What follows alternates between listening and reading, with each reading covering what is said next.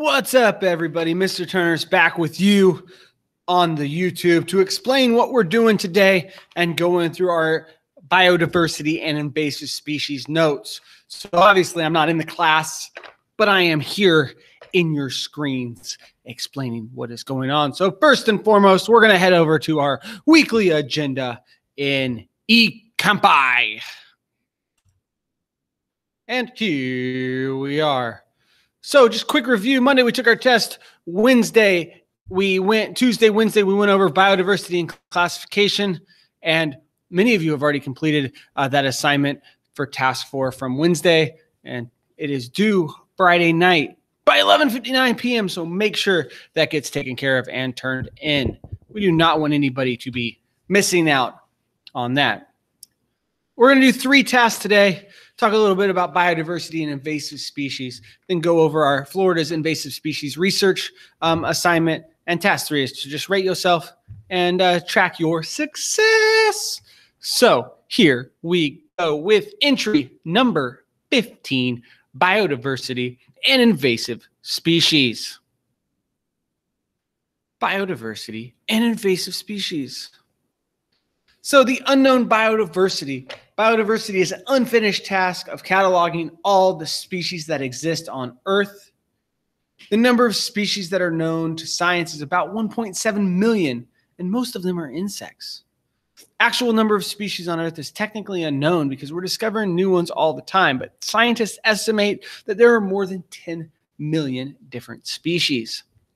Certain areas of the planet, like tropical rainforests, contain an extraordinary variety of species. Yes, I went through and purpleized this for you, so you don't need to write anything down on this slide, but we will write a little bit down later. Here's a graphic with biodiversity. You can see insects are the largest section by a lot, with about 950,000 different types of insects. So many of them, the dark orange, are the ones that we know about. The light orange color are the ones that we estimate that there might be more. You can see at the very bottom, there's a sliver for the invertebrates. For the vertebrates, most of those we know, but there are some that we have no recollection of yet. We just haven't discovered them. But you can see the smallest group is the vertebrates, and most of them are known. Levels of biodiversity. Biodiversity can be studied and described at 3 levels. We start at species diversity, which is the differences between populations of a species, as well as different species working together. Then we have ecosystem diversity, which is the variety of habitats, communities, and ecological processes within an ecosystem.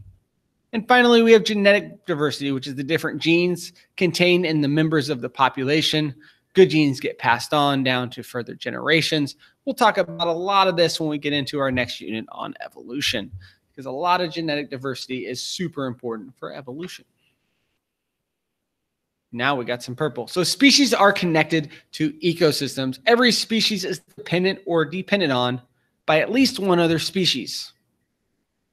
When one species disappears from an ecosystem, a strand of the food web is removed. So yes, us humans depend on lots of other species to survive. We depend on plants and animals for food because we are heterotrophs and we do not make our own food like plants do as autotrophs. A keystone species, purple alert, a species that is critical to the functioning of an ecosystem because it affects the survival of many other species in its community. An example of this is the sea otter, my favorite. The loss of the sea otter population led to the sea urchin population booming because there was nothing to eat them. And unfortunately, with a huge sea urchin population, they ate all the kelp beds. And so the kelp beds actually disappeared as a result of the sea otter populations going down. So a keystone species is a species that is critical to the functioning of an ecosystem because it affects the survival of many other species in its community. 2 types of species that are prone to extinction. An endangered species, a species that has been identified to be in danger of extinction throughout all or a significant part of its range. So its area that it lives, either all of it or at least the most or the largest chunk of it, it's in danger of going extinct. We have threatened species that are identified to be becoming endangered in the foreseeable near future. So endangered, they're in danger of extinction now. Threatened, their numbers are so low that in the near future, they could become endangered and then extinct.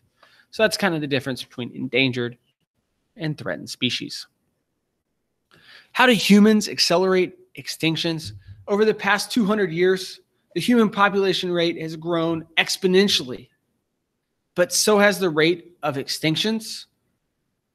Major causes of extinctions today are the destruction of habitats, introduction of non-native invasive species, which we're going to talk about in a second, pollution, and overfishing or overharvesting of food by humans.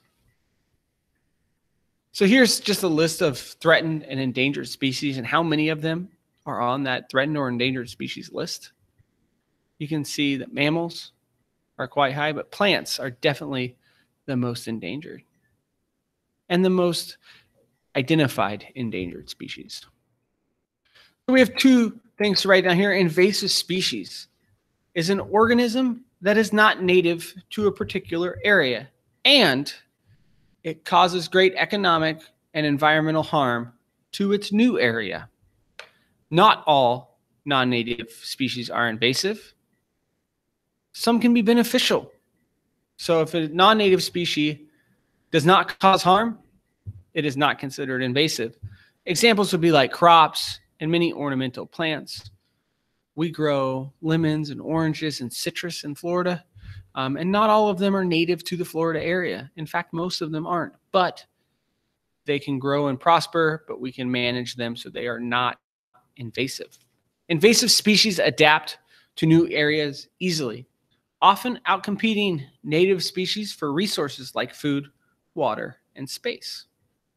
So a lot of times, like our python in the Everglades is outcompeting alligators and other species for their food, water, and space. And that's why they are an invasive species. They are actually reducing the populations of small mammals like rabbits and raccoons, and even the native birds, because they are eating them so quickly that they are outpacing the ability for native species to survive. Invasive species are referred to as exotic species sometimes. Exotic species can threaten native species that have no natural defenses against them. So invasive species sometimes thrive because there's no predators to hunt them in their new area.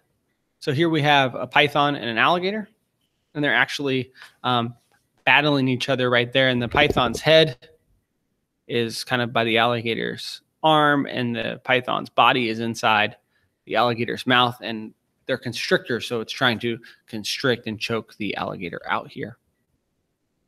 Areas of critical biodiversity. An important feature of areas of the world that contain greater diversity of species is that they have large portions of endemic species. An endemic species, you're going to write this one down, as a species that is native to a particular place and that is found only there. So it's only found in that location. And a prime example of this in Florida is our Florida key deer. They are super cool. They are like normal white-tailed deers, except they're like compacted down into a smaller body. So our key deer are about the size of a large dog, but they're a subspecies of the white-tailed deer. So they're super cool. They're only found in the Florida Keys. They've adapted to thrive there in the Keys, and they're smaller because there's only so many resources that can keep them fed and alive and happy. So they're an endemic species. They are only found in the Florida Keys, and they are super cool. Ecologists often use the numbers of endemic plant species as an indicator of the overall health and the biodiversity of the area. Areas of critical biodiversity, we have tropical rainforests. It's estimated that over 50% of the world's species live in rainforests, but they only cover 7% of Earth's actual land. So 50% of the species in 7% of the land. That's crazy. Most of these species not even been discovered yet. Islands, reefs, and coastal ecosystems like swamps, marshes, shores, and kelp beds provide millions of people with resources, but are constantly threatened by human activities such as pollution, development, and overfishing. And many islands hold very distinct but limited sets of species that are native to those islands and areas. The most threatened areas of high species diversity on Earth have been labeled as biodiversity hotspots and include mostly tropical rainforests, coastal areas, and islands. Most of these hotspots have lost at least 70% of their original vegetation due to human impact. Here we have a map. You can see in the middle, we got Florida. The south part of Florida in the Everglades is definitely one of these hotspots. You also have over in Indio, Borneo, New Zealand, Madagascar, South America has the rainforest. So these are all your biodiversity hotspots. Legal protection for species. Many nations have laws and regulations designed to prevent the extinction of species. The United States passed in 1973 the Endangered Species Act, which is designed to protect any plant or animal species in danger of extinction. And you can see since 1973, the number of endangered species has risen. So in 2007, we had about 8,000 endangered species. And currently in 2019, we have about 14,000 plus species that are on the endangered species list. So that is all for our notes today. I'm going to briefly explain what Task 2 looks like. We're going to look at Florida's invasive species research. So a little preview of your assignment here. The invasion of the Florida Peninsula. We're going to look at 5 invasive plant species to start out with. So you're going to look them up. You're going to tell me the common name of them, like Brazilian pepper tree, the scientific name, where it's located in Florida, the date it was introduced, what caused that introduction, the damage it caused, and ways that we can prevent or eradicate the issue. The second part of this is we're going to look at 5 different invasive animal species, like the lionfish, that are located in Florida and explain the same things. So I have listed multiple different websites here. 3 of them are focused on plants, and then the non-native fish and Department of Wildlife's website is the last one, which is focused more on the fish and wildlife, so the animals there. But you can use any other Google source as well. The first one is a plant directory on invasive species. It does a great job of going through the ones that are it covers all of the plants in Florida, and the ones that are invasive are labeled in a little box that says invasive, and it's dark red. There's other red boxes that say other things like weeds or things like of that nature, but we're looking for the ones that say invasive. We also have the USF, which is University of South Florida, out of Tampa, is their invasive plant species mobile field guide. It's great. This one focuses solely on the invasive plant species. Then we have an exotic pests and invasive plant list by the Florida Exotic Pests Plant Council Invasives. So you can use that one. And then the Florida Fish and Wildlife came up with the one for animals. So you can use these resources. If you need to look somewhere else to find these resources, you can. But that's what we're working on. We got our invasive plant species. We're going to research 5 of them. We have our invasive animal species. We're going to look at 5 of those. And then we're going to have a phenomenal, phenomenal weekend. So quick review. We have our assignment due Friday night, biodiversity and classification. That is the Google Slides assignment where you were also using those species cards to compare species. Sunday night, your invasive species research project is due. It's just filling out those 2 pages. You can make it happen. And task 3 is to rate yourself. And task 4 is to have a great weekend. I will see you guys on Monday.